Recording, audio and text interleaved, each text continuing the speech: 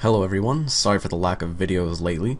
Hopefully you've enjoyed the Ampdan 1 Viewer Special 2 video in the interim period. It's about 2.5 hours long if you haven't seen it, and it's quite funny. So, if you like the Ampdan 1 material with myself and Rogamp, I suggest you check it out, and the link is in the description. But anyway, actually not up to making full-fledged videos quite yet. I had LASIK surgery last Friday on the 24th. So I'm still kind of recovering from that. Vision's getting better every day, so hopefully we'll get back to making virus videos soon. But in the meantime, I figured I'd make a few sort of frequently asked questions, frequently asked how-to tutorial videos that have been asked of me over the years. And first of all, as you can probably guess from the title, this one is about how to get shared folders and other virtual machine additions in MS-DOS, which I've used in a few of my older videos. So if you want to interact with your host computer on MS-DOS with a virtual machine, this is Virtual PC 2007. And this is what you gotta do. So, on your floppy drive, you can capture a floppy disk image, and with Virtual PC 2004, the old version, actually came a Virtual Machine Editions floppy disk for MS-DOS. And the link to this whole Virtual PC 2004 editions is in the description as well. You can download it from me.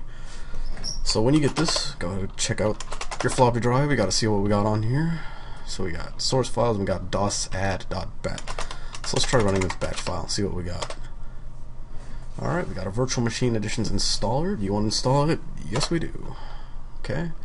You have successfully installed DOS Virtual Machine Editions. Please eject the DOS Virtual Machine Editions virtual floppy disk and restart the virtual machine. Alright, we can do that. Alt-Del, Control-Alt-Delete, go ahead and restart. And now if you want to set up Virtual PC shared folders, now that you've installed the additions, you can click on the settings for your VM while it is running. You got to be sure to do that. Go to share folders and you can share whatever folder you like. So go ahead and share my virus folder. You can check share every time. That'll make sure it always pops up when you reboot your PC. And that's all there is to it. You can now access your drive, and you can do whatever you would with other Virtual PC shared folders, but in MS-DOS. Don't know if this would work in any other Virtual PC software. This has only been tested on VPC 2007 from Microsoft.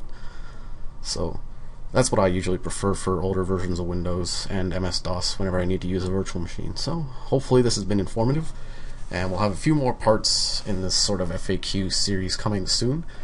And sort of like Rogamp, if you all are interested, I would be glad to do a question and answer video. So if you would like to see that, go ahead and let me know in the comments, and we can definitely work that out and get one going. Alright, thanks for watching.